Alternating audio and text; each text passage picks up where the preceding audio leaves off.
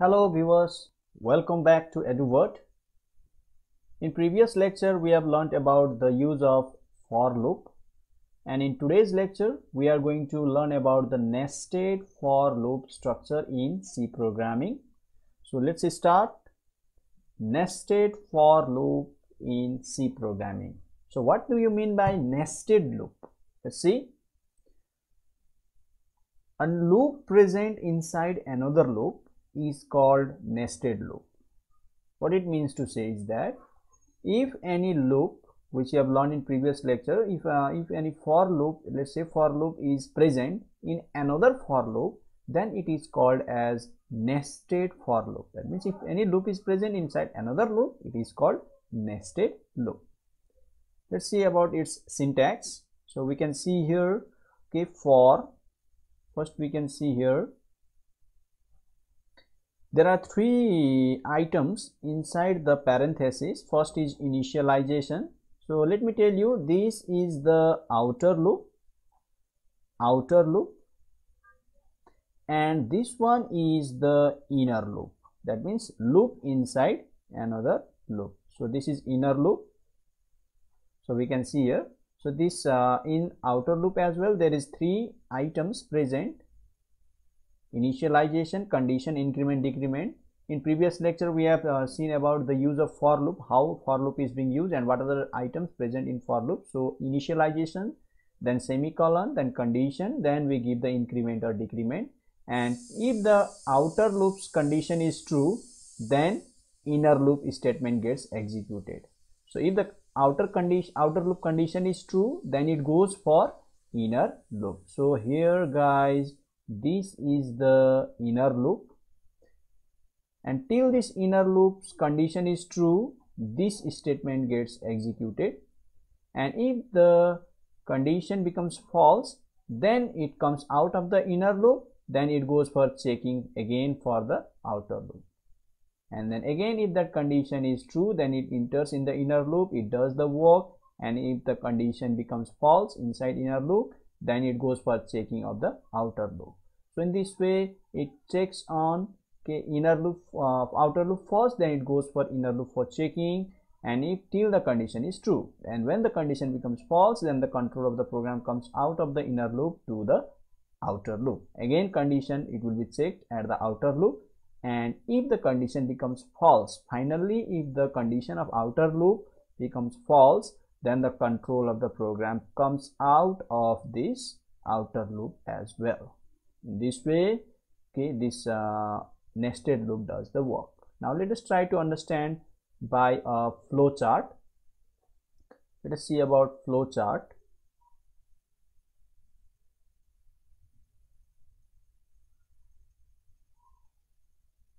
Okay, so let's see here flow chart. Let us try to understand flow chart. In flow chart you can see here, okay, initialization has taken place. Here is the initialization. That means we give the initial value. Here we can see initialization. Then we give the first condition. This is the outer loop. This is the outer loop's condition. Condition 1 is the outer loop's condition. If this outer loop's condition is true, then it goes for checking for inner loop's condition. This is inner loop's condition. Condition 1 is outer loop's condition, and condition 2 is inner loop's condition. And if this condition, inner loop's condition, is true, then statement gets executed. This statement gets executed, and there is increment, decrement. So there will be either increment or decrement of a variable which is used in the loop, and it goes up again for checking condition 2. If the condition is true, then statement gets executed. Again increment or decrement takes place of the variable. Again condition is checked. So in this way, till the condition is true, okay, inner loop keeps on executing, and if the inner loop becomes false, then it goes for the next outer loop's increment or decrement of the variable, and then it goes for the outer loop's condition for checking. So if this condition again is true, then it enters, the control of the program enters in the inner loop again, and same process again repeats. So if finally if the condition, outer loop's condition becomes false, then only the control of the program comes out of this nested loop. So guys, from here what you understood is that, so if any loop is present, inside another loop, then that is called as nested loop. So guys, I hope you have understood the use of this nested loop, how, okay, what is the syntax of nested loop, and through this flowchart you came to understand about how this nested loop works. Now let us try to solve one program by using this nested for loop. So let's start to do one program using nested for loop. So here is our text editor, okay, for writing C program. So I'm going to write one program for you using nested loop. So let's see one example. conio.h void main. Then after our main module starts, here we initialize the variable I comma j, which we are going to use as a variable in the loop. Then after, I am using the outer loop. First of all, for I equals to 0, let us say initialize the value I lesser equals to 10 for suppose, let us give, then I plus plus. So this is the guys outer loop. This is the outer loop. Now inside this outer loop I am going to give the inner loop. Let's say for j equals to 1, j lesser equals to I, j plus plus, sorry, not less, greater or equals to, okay, j plus plus. Now let us try to print something. Print f %d comma j. Okay, let us try to print something. Let us give print f to change the line. After printing, then we use the getCH statement to scroll the screen. Now let us try to compile it. So let us give the file name C. Then here let us write nested loop. Let us give the file name as nested loop. Save it. Okay, so program is compiled successfully. Now let us try to run it. Okay, this is giving uncontrolled value. That means random value is keeps on increasing. Something is missing there. Let's so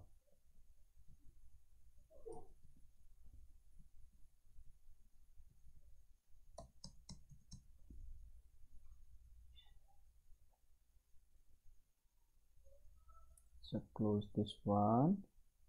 For I equals to 0, I lesser equals to 10, j equals to let us give 1 equals to 10. Let us give this one as well. Okay, so guys, let us see, let us compile again and run it. Okay, compiled successfully, run it. Okay, so we got this output 1 2 3 4 5. Let us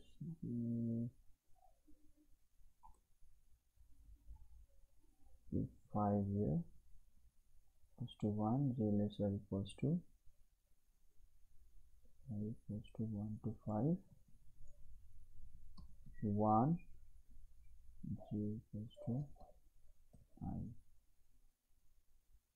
Okay, let us compile again. Okay, run it. Okay, so I was trying to take out this output. So we can see here, so value of j is printing. So this outer loop, this is the outer loop. So let me tell you, this is the outer loop. and this one is the inner loop. This one is the inner loop. So this is outer and this one is the inner. Okay, inner loop. So let me try to explain you. When I value is 1, that means this outer loop will execute 5 times for taking initial value as 1. Then it will check for the condition I is I less or equals to 5. That means 1 is less than or equals to 5. Yes, of course 1 is less or equals to 5. Condition is true. Then the control of the program enters inside the inner loop. So in inner loop we can see here j equals to 1. So guys, let me make this window smaller. Okay, I got it. So j equals to 1, then j is 1 initially, so 1 is equal to 1. 1 is equal to 1, so condition is true. Then this statement gets executed, so it will print the value of j. So j is 1, so 1 gets printed. So you can see in the output screen 1 is printed first. Then j value is increased by 1, then it becomes 2. Then after that it again checks for the condition, is 2 less or equals to 1? No, 2 is not less than 1, so condition becomes false. In that case the control of the program comes out of this inner loop, and after coming out of this inner loop there is one statement printf/n. So line changes. That means next time whatever is to be printed will be printed in the next line. Then we can see the control of the program goes up again here, and here we can see there is increment of I variable by 1. So this time I value becomes now 1 plus 1, that is 2. So I value now it becomes 2. Then again it goes for checking for the condition, is 2 less or equals to 5? Yes, condition is true, 2 is less than 5. So if the condition is true, then it enters inside the body of the outer loop. That is, there is next for loop inside the in the main body of the outer for loop. Then after again initially j value becomes 1, then j is less or equals to I. That means 1 is less or equals to 2. This time the value of I becomes 2. So 1 is less than 2, condition is true. Yeah, then this statement gets executed. So print j, so 1 gets printed. So j value 1 gets printed. Then again the value of j is increased by 1. So 1 plus 1 becomes 2. Now this time j value becomes 2, then this condition is being checked. So j is less or equals to I. So I is 2. So 2 is equal to 2. Yeah, of course 2 is equal to 2. So again the condition is true. Then this statement gets executed. So j value 2 gets printed in the same line. Then after again j value is increased by 1. This time j value becomes 2 plus 1, 3. Then it goes for checking for the condition, is 3 less or equals to 2? No, 3 is not less or equals to 2. So condition becomes false. Then the control of the program comes out of this inner loop again. Then there is again this printf statement. So after printing 1 and 2, then /n breaks the line, changes the line, so that next item gets printed in the third line. Then again the control of the program comes out of this inner loop and goes for the outer loop. Now this time I value becomes 2 plus 1, 3. So when I value becomes 3, then it goes for checking for this condition. So 3 is less or equals to 5. Yeah, of course 3 is less or equals to 5. Then the control of the program enters inside the inner loop. Then again here j value is 1, initial value is 1, then j less or equals to 3. So 1 is less or equals to 3. Yeah, of course is true. So this statement gets executed. So j value is 1 gets printed, next time 2 gets printed, and third time 3 gets printed. When j value becomes 4, then this condition becomes false because 4 is not less or equals to 3.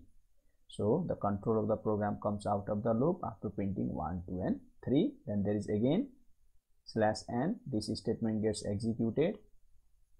Then the line changes again so that it will print other items in the 4th line now.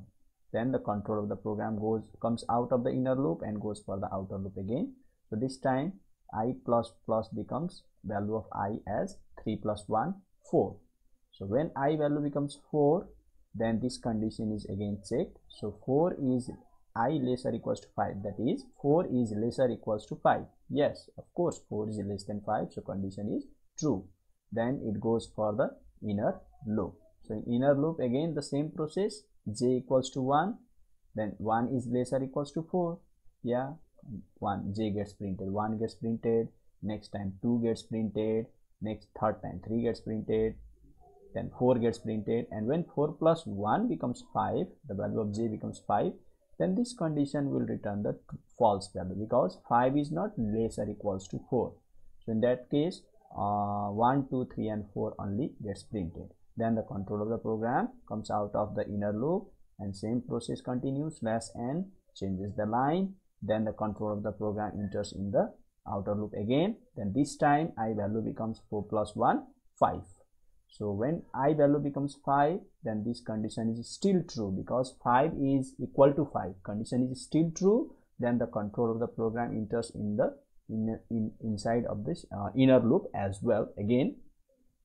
Then the same process, when j is 1, 1 gets printed, when j is 2, 2 gets printed, when j is 3, 3 gets printed, when j is 4, 4 gets printed, and when j is 5, 5 gets printed, and then j value when it becomes 6, then this condition becomes false because 6 is not less or equals to 5.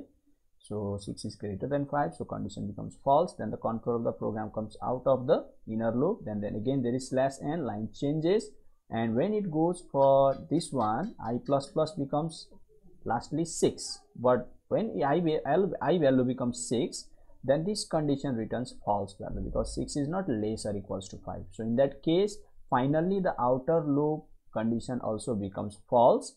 Then the control of the program comes out of the outer loop as well, and there is get ch to hold the screen. So in this way we can see the output 1, 1, 2, 1, 2, 3, 1, 2, 3, 4, 1, 2, 3, 4, 5. So guys, you can just give different values for these conditions and all, and you can check for different types of outputs which has been asked. This type of question related to the use of nested for loop has been asked many times in exam. So I request you to please do some changes in the condition, initial values and printing statement so that you can get different varieties of output. So for practice you will understand, so that you can understand in a better way. So I hope you have understood the use of for loop statement in, or especially nested for loop statement in C programming. So please, if I like our videos, please share our videos so that I will be motivated to make some more videos. I hope you all are enjoying our videos, you all are understanding our videos. So if there is any feedback, comments, questions, then you are freely just you can give comments. You can leave comments to us in the comment section, and please don't forget to like, share, subscribe our channel, and please share to your friends, relatives, and those who are learners of C programming, those who want to gain knowledge in C programming, those who are just the basic learners of C programming. They can understand these simple video tutorials, lectures in a better way. I hope all of you are enjoying our videos. So please don't forget to like, share, subscribe, and press or hit the bell button so that you will get the latest and updated notifications of our channel. Thank you very much.